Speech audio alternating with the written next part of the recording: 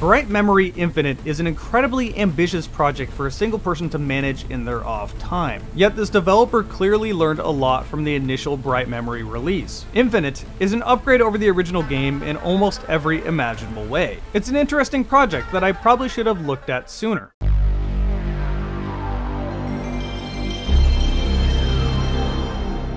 Hey, Jarek here.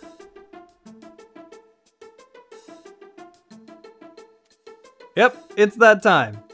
It's time for Into the AM. If you've been around on this channel, you've definitely seen me wearing these shirts already. These shirts are incredibly comfortable, they're very soft, they have no tag to scratch the back of your neck, they stretch, they don't rip. I really enjoy them. And best of all, they also look really good. I mean, they're quite colorful, they have designs for a bit of everyone. And they're constantly adding more designs. If you go to their website, they have a new arrivals tab, so be sure to check those out. And again, I really can't stress how soft these things are. I've watched this so many times and it's still very soft. And when I say washed, I mean I go mountain biking in these. I cover these in dirt. They don't rip when they get snagged on branches, yet I wash them and they're good as new. IntoTheAM also sells pants, tank tops, hoodies, hats. If you want it, they probably have it. And of course, they have their bundle deals. You can get 3 basic tees for $45 or 3 graphic tees for $60. And if you go to IntoTheAM.com/dragonshirts, you can get 10% off site-wide. This 10% off stacks on these bundles. So as always, a huge thanks goes to IntoTheAM. They are so easy to work with. I'm not talking through some marketing agency. They directly contacted me and they wanted me to try out their shirts. They seemingly like my content, so hey, I'm always super thankful for them, and I'm super happy to actually support something I like using. So once again, thanks to IntoTheAM, and now let's talk about Bright Memory Infinite. The original Bright Memory was a proof of concept hack and slash first person shooter that was fun, but very flawed. Bright Memory Infinite improves on the first game in every imaginable way. Interestingly enough, Wikipedia describes this game as a remake of the first game, but no, this is nothing like the first game at all. The only connection is that you play as Sheila, the same main character as the first game, but the story is totally different, the combat's totally different, the graphics have been improved, these are different games. Let's talk about those graphics. Thankfully, I have none of the problems I had with the first game. This game looks fantastic for a single person to develop, and they added even more NVIDIA options. You still have ray tracing like the first game, but now there's DLSS and NVIDIA Reflex. I love seeing these options. They genuinely make the gameplay experience much better. And I had no crashes, the game didn't stutter, and the frame rate was smooth the whole way through. Although I should mention I was not playing this with DirectX 12. DX12 always just kind of seems to run poorly no matter what game, so that's probably something on my end. But even without DX12 and ray tracing turned on, the lighting was still rather good. Ray tracing can make a big difference, but you get what you get. Clearly, a lot of time was put into these environments. Now, the developer lives over in China, thus was inspired by Chinese mythology, and I'm totally fine with this. As I mentioned in the original Bright Memory video, this leads to an interesting location with interesting enemies. And unlike the first game, you can rebind your controls, thank you! Not being able to rebind your controls was just an absurd thing. I have no idea why the first game was like that. In the second game, you can rebind everything except the use key. Why? Why is the use key stuck to F? It's not unmanageable, but E is the standard use key for almost everything else. I kept accidentally attacking the wall because I was trying to pick up ammo. I also wanted to use E for the grappling hook, but that's tied to F, and this got me killed a few times. Because holding down the E key will cause you to do a sword lunge forward, and yeah, there's a cliff there. Anyway, aside from that one little small thing you'll eventually get used to, graphically, it's a solid pass. Animations and cutscenes can still give you that vibe of a poorly dubbed anime, but these cutscenes are still leagues better than the first game. Long time no see, Shelia. Carter, why are you... I advise you to stay out of this matter. You still play as Sheila, working for the SRO. I don't really know who these people are, but I do know you're part of the government. On one of your jobs, a black hole opens up just above the ground, which is obviously not good. This seems to cause a bunch of temporal displacements, meaning ancient enemies are going to be attacking you. Apparently, they want to take over the world. It's one of those stories. It's also pretty vague and not told very well. Until the last cutscene, you're not going to know what's going on. Still though, you're really not playing this game for the story. It doesn't matter too much. Let's move to the gameplay. Movement is most mostly the same from the first game, and I still have the same complaint when it comes to dodging. You have walking and sprinting, meaning you can only dodge to the left, right, or backwards. You can't dodge forward, that'll just make you sprint. But at least they finally just gave me a regular double jump, thank goodness. The first game, you had to hold the spacebar down as you were jumping to get an extra height on your jump, rather than just, you know, having a double jump like any other game. In this game, the controls are your standard exosuit controls. There's also wall running, but you really only do it in a few platforming sections. I never did this in combat. I don't even think I could do it anywhere in any combat arena, so it doesn't really matter much. The main point is that the movement is serviceable, but I really wish I could decouple boost from sprint.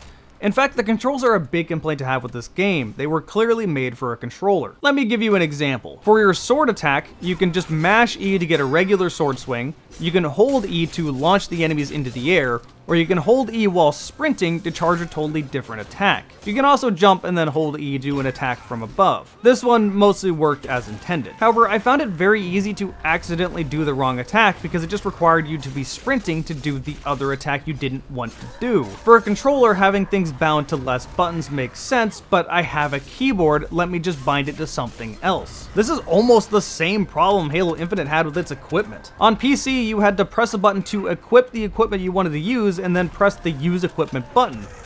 Why the extra button push? Why not just let me press use equipment and use it? I have more keys. I don't need to equip it and then push another button. While playing Infinite, I literally made macros so everything was a one button press instead of two, and the game felt so much better. I have talked to so many people that did the same thing and they didn't get the idea from someone else. It's just a huge nuisance. Now imagine that, except for you're getting the wrong attacks, and you can understand how annoying this is. I imagine melee combat would be significantly easier with a controller, but then aiming would be worse, and so would quickly turning to other enemies, so take what you want. Do you want better aim and faster enemy acquisition, or do you want better melee? Anyway, the gunplay is pretty standard. If you've played one of the advanced movement Call of Duty games, then you basically use these guns. You have an assault rifle, you have a shotgun, you have a sniper rifle, and you have a fully automatic pistol, which I actually really like, but the full auto pistol basically serves as a high fire rate SMG, at least in gameplay functionality, you know what I mean. So none of that really stands out, although I do find having to constantly reload in a game like this to be more of a pain.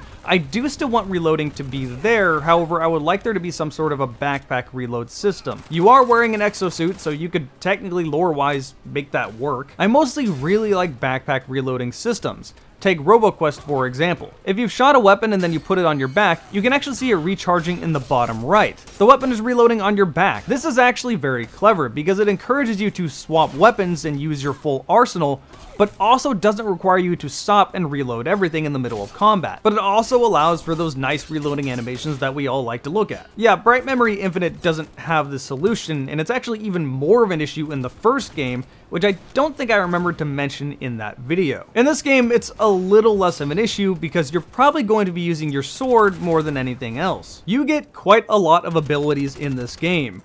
And you also get the added ability to block and counter enemies. Your enemies are a combination of Call of Duty style enemies and mythological enemies. They may attack a range, or they may just be a brawler. Yeah, this is a mashup of your traditional first-person shooter and something like, say, Devil May Cry, and it works quite well. Blocking enemies that try to shoot at you will reflect their bullets back at them. Although you'll end up waiting a long time for this because they are awful shots. It's kind of unreliable, and I mostly didn't want to do this unless I really had to. On the other hand, you can parry enemies, which will stun them momentarily. Some enemies even have shields that don't necessarily require you to do this, but it is very encouraged. As for the actual abilities, I already covered your sword attacks, but your exo unit also allows you to fist the f*** out of your enemies. Pressing the button will bring back that EMP attack from the first game, stunning enemies and just obliterating the weak ones. Holding the button down will either be a grappling hook or will pull enemies to you. Holding the button down while sprinting will charge up a rocket punch, which is exactly what it sounds like.